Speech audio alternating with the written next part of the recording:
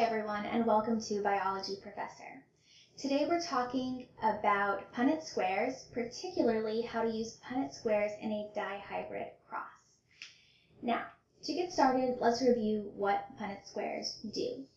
They are simply diagrams that show the possible, so they predict the possible combinations of gametes.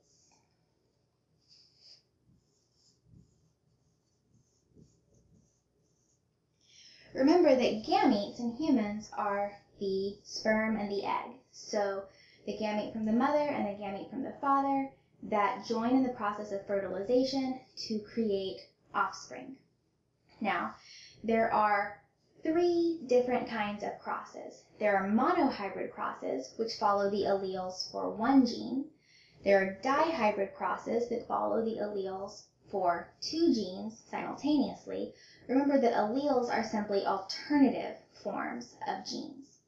Now, I have another video on monohybrid crosses. I recommend that you watch the monohybrid cross video before watching this video so that you can learn about some of the notation used in drawing Punnett squares. There's also the test cross. The test cross is a type of cross used to determine the genotype, so the genetic makeup,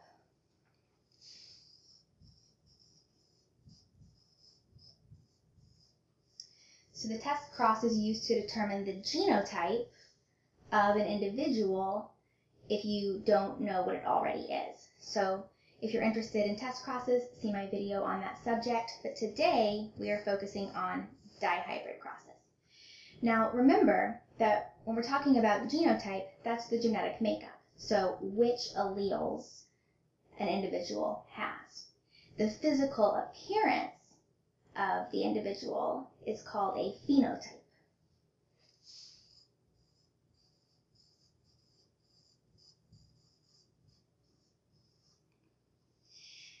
Now, to talk about dihybrid crosses, we're going to be using a famous example, and that is Mendel's peas. So, with Mendel's peas, there are two different alleles for seed color, yellow and green. Yellow is dominant, hence the use of the capital letter.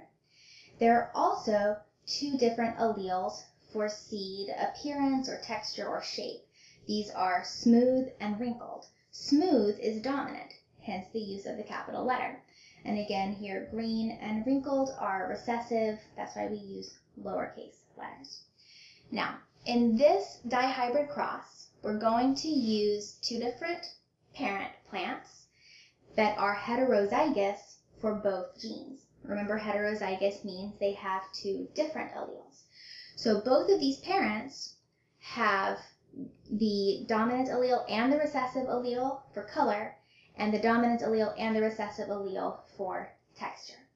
However, because the dominant phenotypes, yellow and smooth, mask the recessive phenotypes of green and wrinkled, even though these parents carry a green and a wrinkled allele each, the parents themselves would have seeds that are yellow and smooth. Now let's look at the possible gametes. You see that with each of these parents, they can have gametes that have two dominant alleles, because they each have two of those dominant alleles, two recessive alleles, or there are gametes for dominant color, recessive texture, or recessive color, dominant texture. And we know this because of the law of independent assortment, which means that these alleles will sort into gametes independently of each other. If you're interested in learning more about the law of independent assortment, see my video on that subject. Now let's fill in the Punnett square for the dihybrid cross. Okay, so now we have filled in a Punnett square for a dihybrid cross. And you can see it looks a little complicated, but all I have done for each square is write in the alleles gotten from one parent and the alleles gotten from another parent. And it is convention to always write the dominant allele first as long as it is present, regardless of which parent it came from. Now, let's take a look at the offspring, thinking in terms of genotype and phenotype.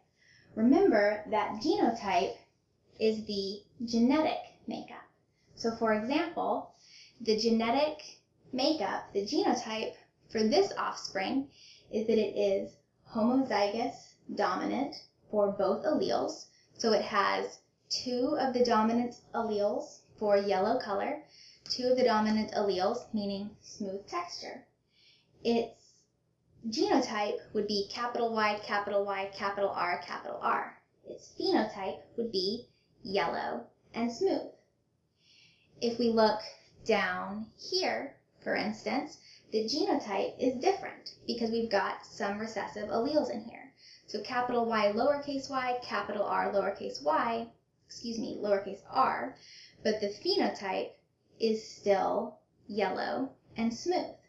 If we look here instead, the genotype capital Y, lowercase r, lowercase r, the phenotype would be yellow and wrinkled because we've got 2 recessive alleles. So we've got the recessive phenotype. So that is how you should be thinking about genotype and phenotype. Now, one more thing to mention with the dihybrid cross is the phenotypic ratio. The phenotypic ratio for a dihybrid cross is 9:3 to 3:1.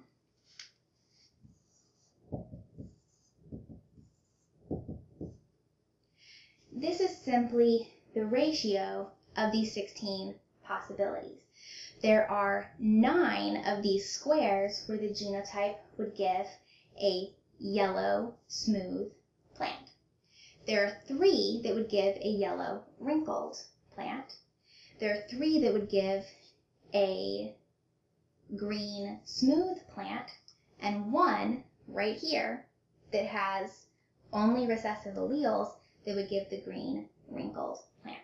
So that is what the 9:3 to 3:1 ratio means. That is it for today, talking about dihybrid crosses. Remember, if you're interested in this subject, to see my other videos on the monohybrid cross, the test cross, and the different laws of Mendelian inheritance. So the law of independent assortment, the law of segregation, and the law of dominance. Thanks for watching.